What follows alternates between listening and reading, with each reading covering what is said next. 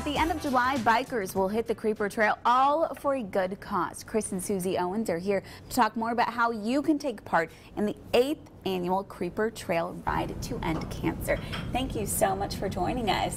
Thank you for having us. Yes, thank you so much. So this trail ride is more than a trail ride. You all have so many activities going on for this kind of weekend event, and it's really about the community coming together for one common cause. Tell me a little bit about the event.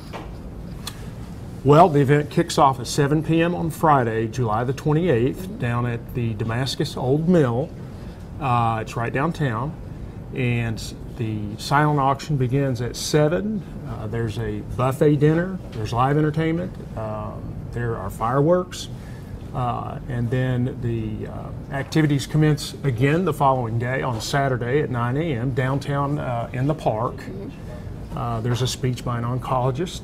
There's a survivor's walk, which is really special. Can I talk about the tent? And the tent. The tent with the vendors? The survivor's tent. The survivor's tent. And you were actually a survivor. We were talking a little bit earlier about this is so special to you because you were a survivor and you actually are taking part in it too, right? Right. Okay, Patrick French was my best friend.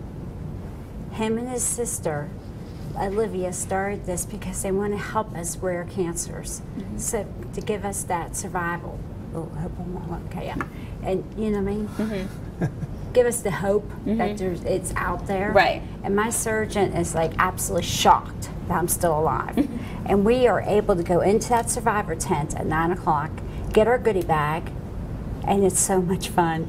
And we get to walk out, get Parade downtown. No, we get clapped up. Yeah, up everyone to the applauses. Stage. Oh, we yeah. go up to the stage, they play music for us, and it's happy music. It's a really, really happy time. Yeah. And so what is It's that not like for sad. you? Yeah, well, so what is that like for you to be around so many other cancer survivors to kind of kick off this event? It's exciting. The only time it's not exciting is when one of them aren't there anymore. But this is a way that people can honor everyone who may have passed, but also shine a light on those cancers that are so rare. And we all get to say what kind and how long and where we went. Yeah. It's very, very important because all this money may go to MD Anderson, but the information is shared with all these specialty hospitals. And you mentioned too, we were talking about how the whole community comes together for this event. You mentioned that the night before there's a silent auction and dinner. So it's not just a ride on the Creeper Trail, it's really a whole event, right? It's a party. Yeah. It's a celebration. Friday night particularly, and but then it carries over obviously into Saturday. And after the Survivors Walk, there's a parade through the center of town. And once you reach the end of that parade, that's when everybody can get on their mountain bikes.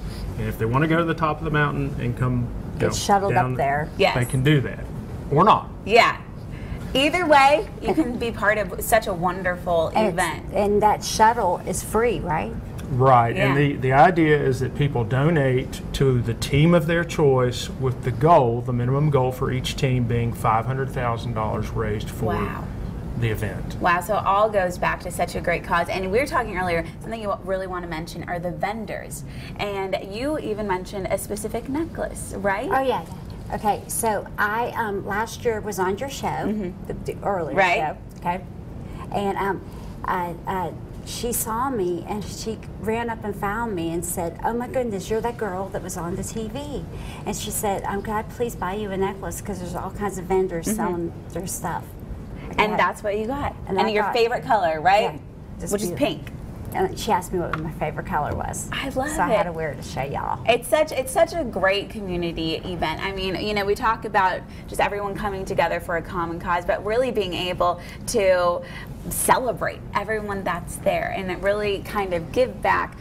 Anything else that you would like the people to know if they want to get involved with this? Well, anyone out there facing pancreatic cancer, she's 7.5 years out now. So I want to extend to them that there is hope.